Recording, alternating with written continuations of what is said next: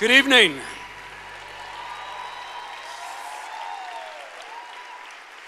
Fantastic. You can take a seat, and can I say it's an honor. It's an honor to be here tonight, and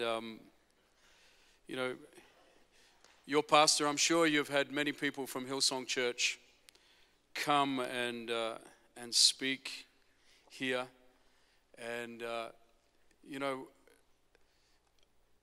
God always picks people, I think, and He sets people up that become voices into something. And your pastor has been a voice into Hillsong Church that for as long as I've been a part of Hillsong Church, and I've been a part of Hillsong Church for 20 years. And he's been one of those voices that God has used to shape the who we are. And so to be able to come here and to speak here tonight, it's a great honor. It's one of those nervous honors you have, but it's a great honor. And as Pastor said, we've become really good friends over the years, and it's a great honor to be called a friend. Because he's older than me. You know that, don't you? And so, and when it's a strange thing in life when the people you look up to, just over the course of time and faithfulness, you become friends with the people you look up to. And so to be able to stand here tonight and to speak is, as I said, a great honor. And in our church in London, he is much loved. We have a staff retreat where we take all our staff away and all of our key leaders, and we have a retreat. And because it's London, I just feel like I'm just an eternal youth pastor because there's just so many young people in church, and London is a young city, meaning the people who live there. And their request after this year's staff retreat was, can we have one of the old guys? Is it possible to get Pastor Charles? And I was really encouraged because I thought, to me, there's a real hunger, because it was like they could have said any name of any of the up-and-coming superstar young preachers and teachers and pastors in the world, but they said, it'd be really good if we could have someone like Pastor Charles to come and do staff retreat next year. So he's much loved in our church, and not just in London, but across Hillsong Church. But anyway, you ready for the word? Yep. All right, Father, I just take this time. I commit this time to you.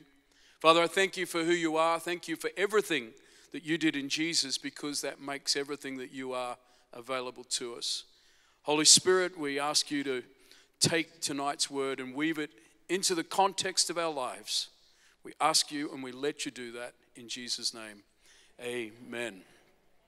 Amen. Okay, so let me just tonight give a little bit of context to what I want to speak about, and so then it'll make sense. All right, is just over the last little while, I've sort of looked at a few things, or been looking for a few things, to answer a question that I was asking. What is it that I could get everybody in our church to do that would, one, benefit them, two, benefit what they're a part of, three, benefit the city that we live in, and four, have an impact potentially on the world in which we live in? What could I get our church to do that would fulfill all of those things, and at the same time, you don't have to be a Christian for 20 years to be able to do it. You could actually do it right now. You could make a decision to say, I'm going to do this right now. So I started to think about some things. And in those things, I came up with 7 things. Now, there's probably more, but they're my 7. And 7's the magic number for God, remember? So 7 works for me. And in those 7 things, I also looked at, as I just quickly wrote them down, that I looked at at it and I recognized that there's a number of those things that if you were to apply these things, there would be an impact on your life, and the impact would be that you would mature as a Christian. And so to mature as a Christian, if we're not careful, one of the things that we think of is we think maturity is something that we suddenly start to do. We become mature. Now, anyone who's got children knows that that doesn't happen. Yeah? Anyone who's married knows that that doesn't just happen. Right? Maturity, a lot of us have met 8-year-old children who are more mature than our 70-year-old grandparents. So maturity is not just something that you just do, and maturity is actually a fruit. It's the result of something. It's something that takes place in your life. And so in this, I sort of looked at some things, and I noticed that there was a number of things that you call them catalysts that are going to cause you to mature as a Christian, right? So just to make it easy for everyone, there's 7 of them, and I'm only going to talk about one. All right, so that means I can come back 6 other times. Just joking. Right, and it's all right. And so let me get into it. You ready?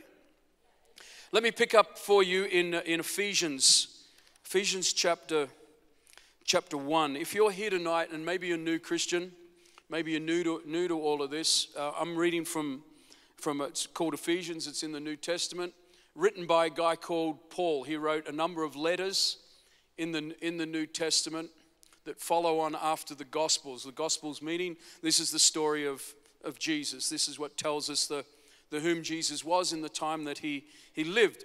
Paul wrote a series of letters to try and explain to us the impact of who this Jesus was, what he did for us, and the significance of the cross, what it's all about, how that works into our lives, what the resurrection life of Jesus is all about, how that works into our lives. And so he penned some letters to try and, I guess, put this way, explain to people this is what being, if we in our terms say, this is what being a Christian is, this is what living as a Christian is. So he penned some letters. So I'm going to read from the first part of Ephesians, which is pretty obvious to some of you, but you might be new. And in the first chapter, this guy Paul, most of the time in the first chapter, he introduces himself.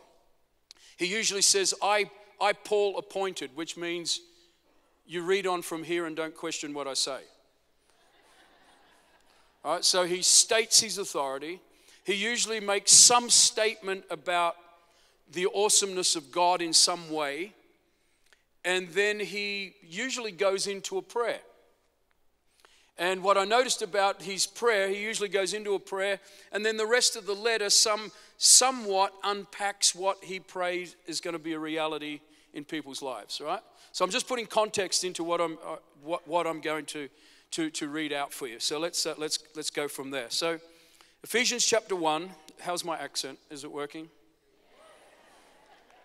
I realize that we Australians do not have the easiest accent to listen to. So anyway, let me pick it up here for you. So this is Paul, and he's leading into a prayer. So he starts with, ever since I first heard of your strong faith in the Lord Jesus and your love for God's people everywhere. Now that's just one verse. Now let me just pause there for a moment. You notice he's starting off with, he says, I've heard something about you. And this is what I've heard about you. I've heard about your strong faith in the Lord Jesus Christ and your love for God's people everywhere.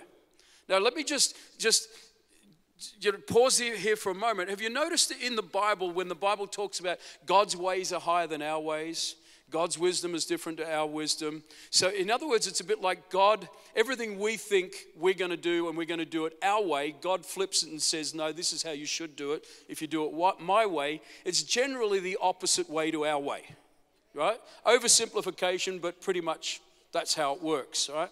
Now, if we're not careful, we take what we just heard here. He says, I've heard of your strong faith in Jesus Christ and your love for God's people everywhere. And we go, oh, yeah, that's true, but we live our lives like this. We're Christians. We love God, and if we're not careful, we put our faith in people. Now, the problem with that is, nothing wrong with loving God. There's plenty wrong with putting your faith in people. Because this is what I've learned about putting your faith in people. They're going to let you down. And then you think, how do you know they're going to let you down? Because they're just like you. Right? Some of you go, did he really say that? Yeah. Right? But this is what I've discovered is, if I put my faith in Jesus, he's never going to let me down. He doesn't let us down. And so the challenge is we've got to make sure we live in our life, putting our faith in him. But then Paul commends him for your love for God's people everywhere. Now, our challenge is that love for God's people everywhere a reality in our lives? Right now, so as I read on, right, so that our love one for one another, that sense of that God's love towards people. If you want to, you're sitting here tonight and you say, what do you mean by God's love towards other people? Well, human love generally works like this: I love my dog, I love my cat. Some people do, some people don't. I love my car, I love my wife, sort of love my husband. And we talk about loving things or loving people, and our context generally is, I love this thing or that person because of what they do for me, for how it makes me feel. But God's love's not like that. God's love's not about we love something because of what they do for us. We love them because of what we're doing for them. It's an expression of who we are towards someone else, not to get something back, but actually to express something that we have towards somebody else. You with me? Right, so he sort of tells us, he says, he's commending these people for loving one another, all right? Then he goes on, he says, I've not stopped thanking God for you. I pray for you constantly, asking God, the glorious Father of our Lord Jesus Christ, to give you spiritual wisdom and insight so that you might grow in the knowledge of God. So where does God want us to grow? Or where's Paul encouraging us to grow? So if we're talking about Christian growth, if we're talking about growing as a believer, and what does he want us to grow in? He wants us to grow in the knowledge of God. That's what we grow in. Now, what we've got to be careful of, knowledge of God is not our heady understanding of God. When the Bible speaks about knowing God or the knowledge of God in this context, it's a bit like when he says, you will know the truth and it will set you free. But he also says, I am the way, the truth, and the life, right? I am the truth. You will know the truth and it will set you free. Jesus is not, I've got the truth. Jesus is not a list of 10 principles of what is true. Jesus is what truth looks like. When you get to know that truth personally, it will set you free, right? So knowledge is meaning by experience, I get to know Jesus. You with me? Right, so by experience, the more I experience him, the more I get to know him. The more I get to know him, the more I grow in the knowledge of him. So that's what we're wanting to do, wanting to grow in the knowledge of God. Essentially, that's what maturing is. The more we get to know Jesus, growing in the knowledge of him, we begin to mature in the process of this, right? So let me just come into thinking about, when I said before about catalyst, about maturing, what is the one of the 7 things that I'm going to talk about in this? So just setting this up. The first thing that this is what I just looked at, and it's not my idea. It's something I've heard from somewhere and worked it. But one of the things that we've got to make sure that we understand about our lives is every single one of us needs social connection. Every single one of us needs to be in a place where we are socially connected with other people. Where we are by nature as human beings, all right, we are social beings. That's fundamentally what we are. That's who we are. There is something in the makeup of who we are as individuals that is social. That meaning we connect with each other, right? Now, if you, for example, you look at in the Bible, you go right back at the start, at Genesis. What happens in Genesis? You go through the first couple of chapters and God created it, God did this, God did this. He ends up with man and he says, this is good. We end up in Genesis chapter 3, and what do we end up with? We end up with humanity going pear-shaped. Because what we end up with is man falls out with God, Adam and Eve. The direct result of man falling out with God is what? He fell out with himself.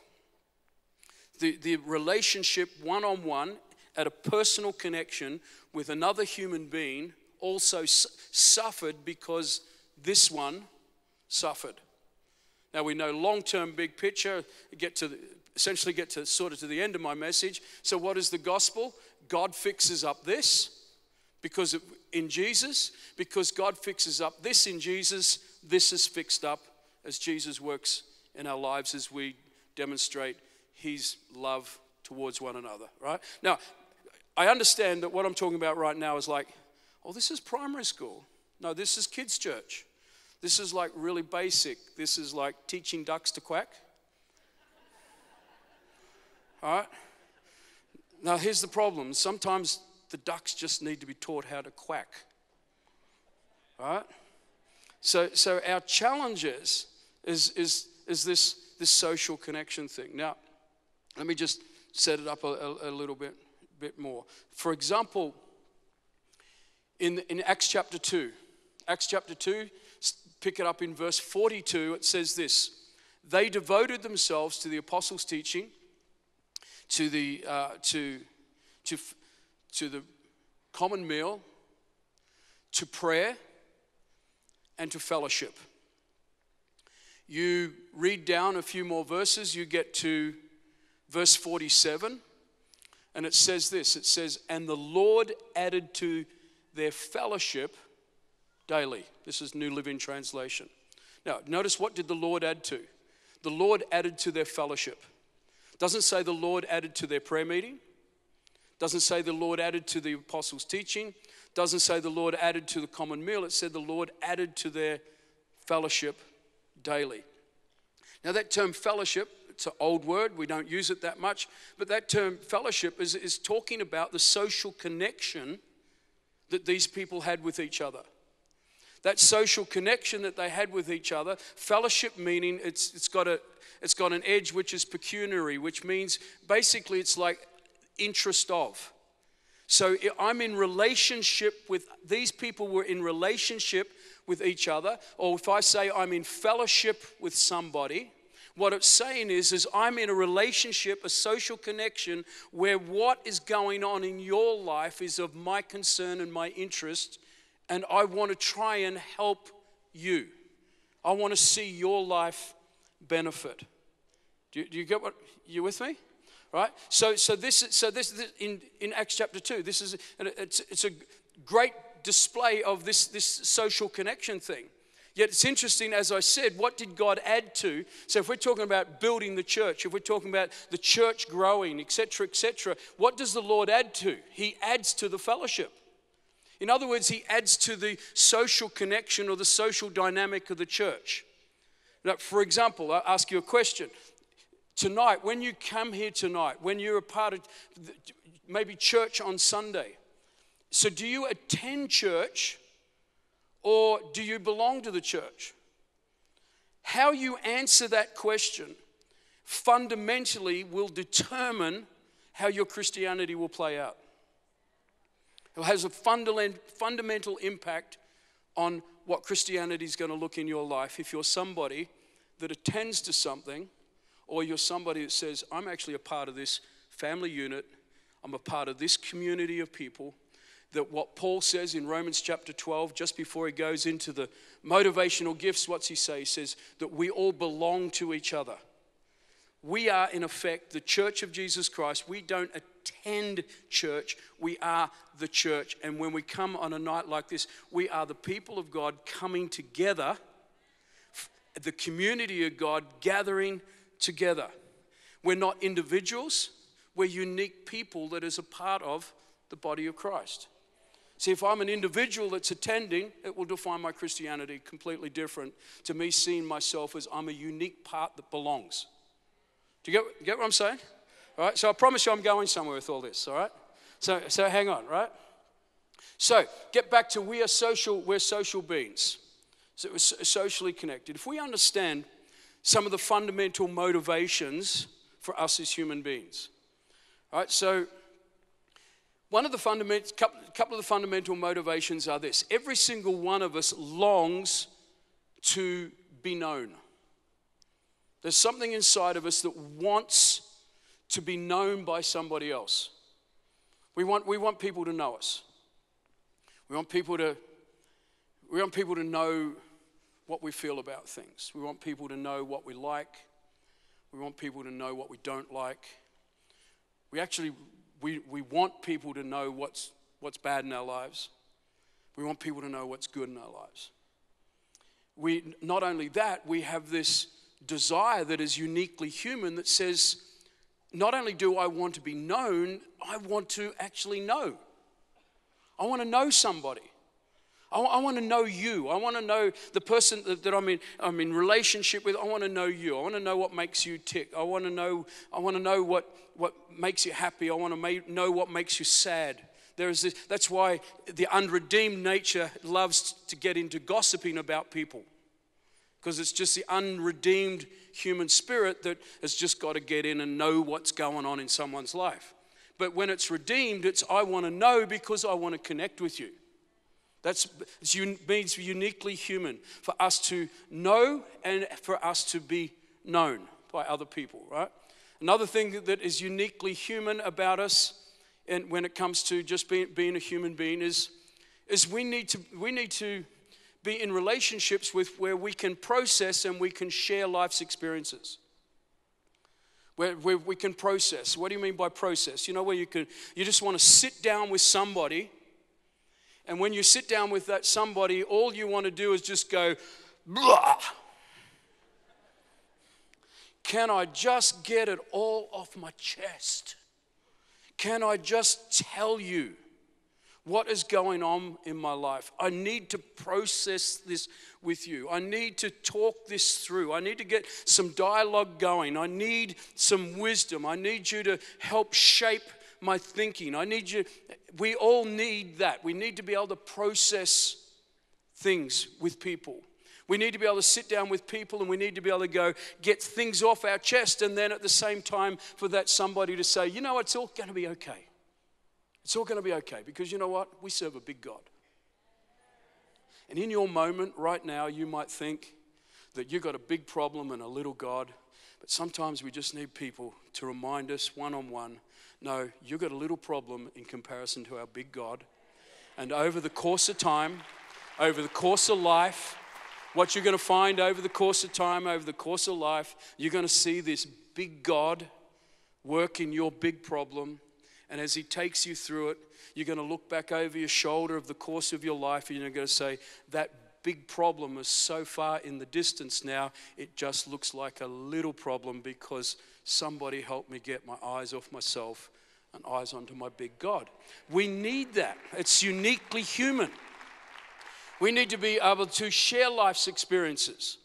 We want to be able to we want to be able to tell people what's going on in our lives. We want to be able to say, hey, we just had a baby.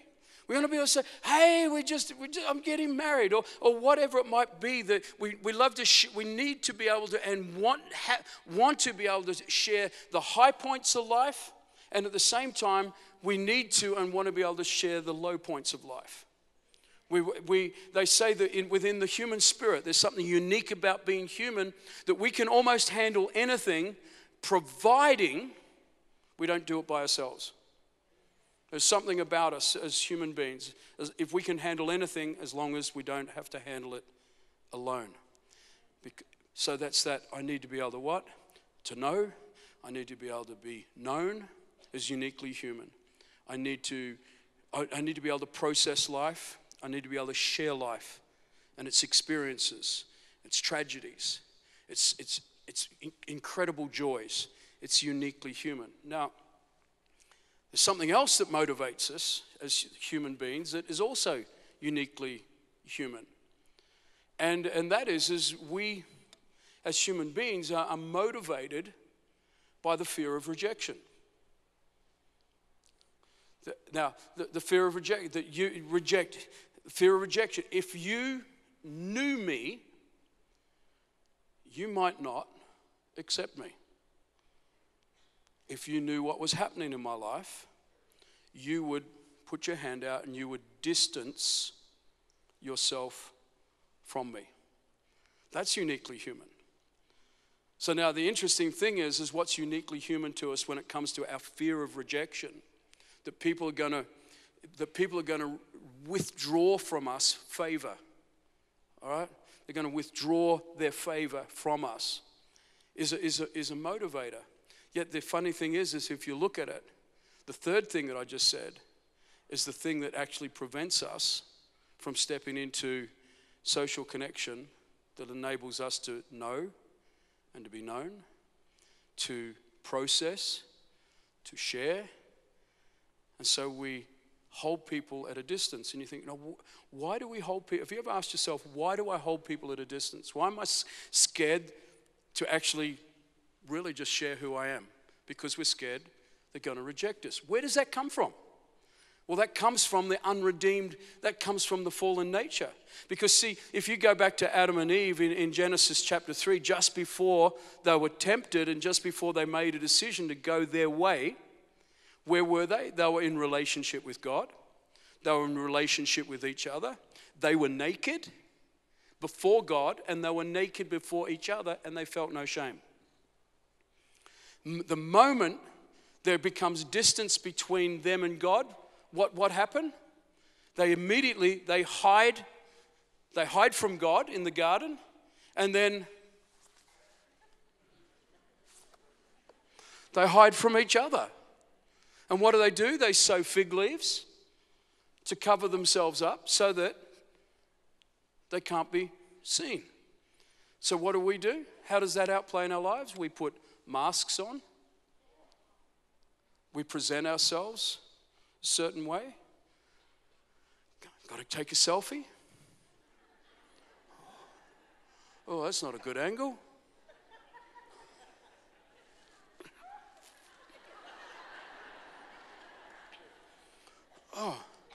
Oh, that'll do. Then we flick through. Filter. That'll do. Post. Because I've got the right angle, got the right filter. I've put up who I am, but I'm not really that. I put it out. I only get 2 likes. Now I got 2 likes. I'm all discouraged because I put it out for people who don't even know me to accept me. I get rejected. And now people I don't even know are discouraging me. Yeah? That's part of that. And so so what does Jesus put back in place for us the moment we put our faith in him? We put our faith in him, he restores our relationship with him. Right? And in that restoration of that relationship with him, we find ourselves, if we're in right relationship with him, meaning that our right relationship is all based on his works, not my works.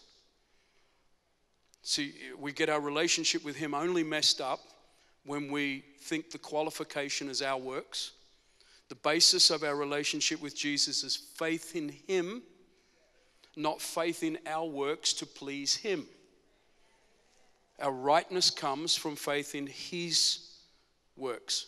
You with me?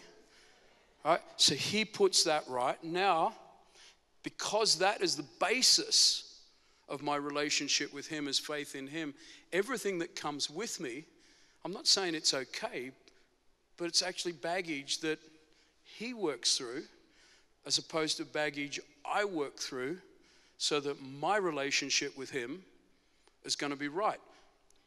My relationship with him, according to his finished work, doesn't change at all based on my baggage. Do you get what I'm trying to say? All right? So, saying all that, let me just make some sense of tonight's message, all right? So fundamentally, we're social beings. So social connection, being connected with each other, is a huge part of what this Christian life is all about, right? Now, so our challenge is to form strong social connection with each other. Let me read to you the results of a survey that I read just recently. So it's not a recent survey, but in 1985, there was a cross-section survey done where people were asked this question: how many confidants do you have? Now, if you're thinking, what's a confidant? Right? A confidant is the person you sit down and go, blah, with. And because they're a confidant, they don't go, oh, whoa. They're somebody who goes, whoa, that explains a lot, or whatever. And you know, the fact that they're a confidant, you know that they're not going to tell anybody else. You know they're tight-lipped. They keep their mouth shut. The only people who know anything about this is you, them, and God. That's what a confidant is. So this survey asked people, how many confidants do you have? And this was the answer. In 1985, the answer was this: 3. 3 people had an average of 3 people that they could connect with where they had confidants. The challenge then, the survey was done again in 2004, which was 12 years ago, right? 2004, this same survey was done, and this was the most common answer. The most common answer for 1/4 of everybody surveyed, how many confidants do you have, was this: none. Absolutely none. That was 12 years ago. That was before the latest phenomena that is taking place in Western society, where we are way more connected, yet mental illness and health issues associated with isolation and loneliness are skyrocketing. The growth curve, if you put it like that, is about the same incline as our connectedness with each other in the world in which we live in. So somehow we are more connected, at the same time we are more disconnected.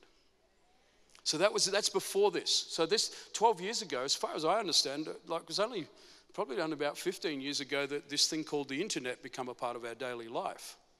So we're connected with social media. And I'm not banging on social media, I'm just saying where things are at. So the whole challenge is, so if we come back to one thing that can impact your life, one thing that can impact the whole of this church, one thing that can touch this city, one thing that potentially can have a ripple effect into society and beyond is creating authentic human social connection for people, of which the church should be the leading place on the planet for this phenomena. Your ability, your well-being to be able to connect with people, the other people's well-being because you connect with them, the state of society where loneliness and isolation. Now, I don't know what it's like here in your city, but in London they say loneliness and isolation is probably the number one issue that people face. The number one issue, where people are lonely, where they feel isolated. They don't have people that they can be known to, that they can know, that they can share and process life's experiences. They're isolated. So I believe if we can get this right in our church community, then suddenly we start to have an impact. We start to make a difference. Do you get what right? No, I know this is really simple, but because this is where they say it's going to, right? So, like for example, I'll just give you because you're doing marriage courses and all that. So everyone here's got a great marriage, right? So I'm not a marriage counselor, so don't come to me for marriage counseling. I'm a marriage survivor, not a marriage. It's like. And this is what they say, right?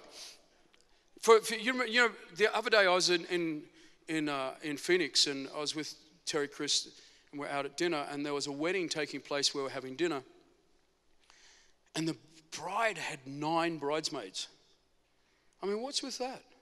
Now, I don't know how you do it in America, but all I'm thinking about is father of the bride, money, 9 bridesmaids.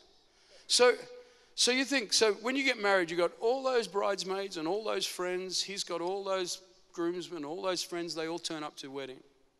Then you get married not too long, and after a while, it's no longer your friends. No, after a while, it's no longer her friends. It's just you and her. And so then if we're not careful, we head into sort of cutesy Christian marriage, where it's just you and me, love, you and me against the world. And we go from being husband and wife to we then add in we're also best friends, which means we're each other's confidant. We don't have any other confidants. And then where I was studying this survey goes on to say, so a lot of marriage situations end up these days where the problem is the only person that the people in the marriage have to talk to about life is each other, until the other becomes the problem in the other person's life. So now my problem is my confidant is my problem. Yeah? You see where I'm going with this? So it sort of goes like this. It goes, what are you thinking about, darling? Tell me what you're thinking about. Because if we're not careful, we will, in the way we do things, sometimes, this is marriage counseling 101 from Gary, all right? So, little digress. So, she will isolate all of his friends from him because, I just don't want him to have those friends anymore because I'm his friend. He will isolate all her friends from her because he's scared that she's going to talk to them about him. And I've discovered it better for her to talk to her girlfriends about you than for her to talk to you about you. Just putting it out there. So it's like, this scenario. So, what you think about? What are you thinking about? Tell me what you're thinking about. What are you thinking? Nothing. Can I put this out here? Us guys, we can sit there and think about nothing. Men can do that. Girls, you have to understand, men can sit there and go, what are you thinking about? Nothing. What do you mean you think about nothing? I'm thinking about nothing. Oh, come on, tell me what you're thinking about. Please, come on, tell me what you're thinking about. Well, I'm thinking about you. And then she's like, I knew it. I knew you think. So tell me, what are you thinking about me? Well, I'm just thinking about at this moment that I married a cow. Now, see, guys can do that, and the next minute, they forgot they ever said it. But girls can't hear that and forget it was ever said. So she, 5 years down the track, says, as we have a wedge between our marriage, says, I can't believe that 5 years ago I asked you what you were thinking, and you were thinking that you'd married a cow. But see, if he had a circle of friends He would have just gone down the pub. That's what we do in England. You go down the pub, whatever you do here, and you go to the shooting range. That's what Texans do. So whatever it is, and you'd say to your mates, your friends who you've had a long time in this circle of friends. I'm wasting my time, sorry. You've had all these friends for a long time, and you go down and you're with your mates, and your mate says, you know, what's going on? Oh man, she's just driving me crazy. I don't know what to do. And then the mate, this is what, girls, you've got to understand, this is what mates do. So that's why he's got to let him have friends, because the mate goes, you know, I've known you a long time. Yeah, I know, we've been friends for a long time, even before I was married. He says, yeah, you know, before you were married, you're an idiot. And even, you're still an idiot. See, guys can do that to each other. A guy can tell his best friend he's an idiot, and he'll go, oh, thanks. He'll do that. So then we come back to, tell me, what are you thinking about? I'm thinking about you. Really? Yeah. What are you thinking? I'm just thinking about how much I love you. Because he just got it off his chest to his mate and everything. Oversimplification. But man, just saved a lot of marriages tonight. So here's the challenge, right? In 2 minutes and 14 seconds, let me give you a take home, all right? Our challenge is can we create an environment, right, where we can remove this fear of rejection so that we can enter into and create a culture where people can be known and know, where they can share and process life's experiences and have no fear of rejection. Can we create a culture like that? Because I believe we can, because see, that culture is just simply based on a couple of things that if we can work into our lives, and this is just, let me give them to you real quick to think about. John chapter 13 verse 34 says this. Jesus says for us to love each other how he loved us. Now, if we can just love each other, creating an environment where it's like we're going to love each other how Christ loved us.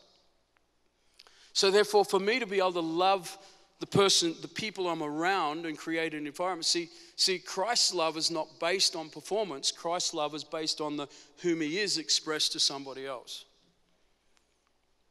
Just simple, just love. Our challenge is, can we love other people how Christ loved us?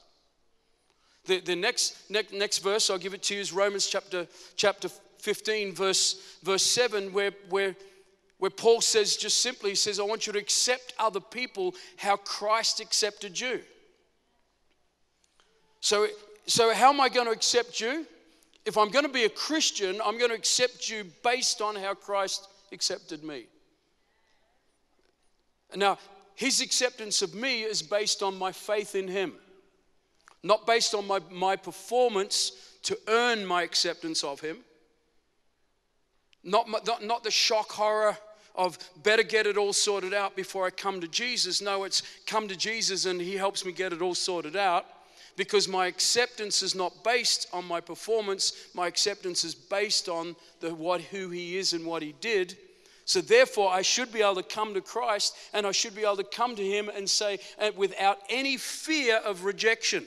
If I'm putting my faith in the finished work of Jesus, then I have no fear of rejection. I have no fear of him pushing me aside. You know, in Romans chapter 10, where it says, you know, if we confess with our mouth that Jesus is Lord, we'll be saved. Come down to verse 13, and we will not suffer disgrace. Meaning he will not withdraw his favor from us. Right? So can we accept others how he has accepted us? And then Colossians chapter 3 verse 13, really quite simple, is forgive others how Christ forgave us. Can we create an environment where we can say, you know what? I can forgive how Christ forgave me. I can forgive you how Christ forgave me. Not I can forgive you providing you do. Because see, Christ's forgiveness for me is not forgive you providing you do. It's not accept you providing you do. It's not love you providing you do. It's love you, accept you, forgive you the same way Jesus loved, accepted, and forgave me. Forgave me. He forgave me. See, sometimes as believers, we can get, he forgave me. Yeah, he forgave my yesterday, and I know he's going to forgive my tomorrow. I'm just having trouble with getting my head around he forgives my now. Because I gave my life to Jesus, I accepted his forgiveness and all of that sort of thing, and then I stepped into the next day of my Christian walk and failed. And have been, quite frankly, failing every day since. And we get all caught up in trying to, I've given my life to Jesus, he forgave all my past, and now I've got to earn the right to stay in relationship with him, as opposed to being able to say, you know what? He forgives my yesterday, he forgives my today, he forgives my tomorrow. I've got to learn how to live in a perpetual state of forgiveness. And then guilt, condemnation, and shame don't rule my life. But can I exhibit that to other people? If we grab hold of and understand that, if we look at this, if we think the way we accept, the way we reject, the way we love, the way we don't love, the way we forgive, the way we don't forgive, other people is a direct representation of our perception of how this relationship is working. So when Paul says he wants us to grow in the knowledge of Christ, he wants us to grow in things like, I know his love, I know his forgiveness, I know his acceptance. As I grow in that, the fruit of that and the evidence of that is I can exhibit his love. I can love how I've been loved. I can forgive how I've been forgiven. I can accept how I have been accepted. If we can get this one worked out, because that's what he puts this one right, so this one. So the same way as sin entered the heart of man, messed up this one, messed up this relationship, Jesus fixes up this relationship, and the fruit of it is he fixes up this relationship. If we can nail that, where do we find ourselves? We find ourselves in a place where literally, hey, we're creating an environment where other people can come into. And this whole isolation and loneliness thing that's an epidemic in society, the church suddenly is the answer to probably the number one need in people's lives. Amen? Amen. Can we stand to our feet? Can I pray for you? And I just want to pray a really simple prayer. And Father, come on, why don't we just lift our hands towards him? Lord, use us, Father. Help us, Lord, to come into this place of knowing you. Help us to come into this place where we can love, accept, forgive how you have for us. Lord, I pray for people here tonight that are isolated. I pray for people who are lonely. I pray for people who fear being rejected. I pray that you give them the strength to step out, cross the line, and engage other people and form meaningful social connection in their lives. Lord, I pray for people who, without intentionally being like it, without making it's not intentional, but that find themselves being critical, find themselves being judgmental, find themselves dismissing people, find themselves gossiping about people. I pray that you help them, Lord, that you help them to sort that. Because, Lord, we want to create authentic, genuine Christian community that becomes an answer in the world in which we live. In Jesus' name, amen.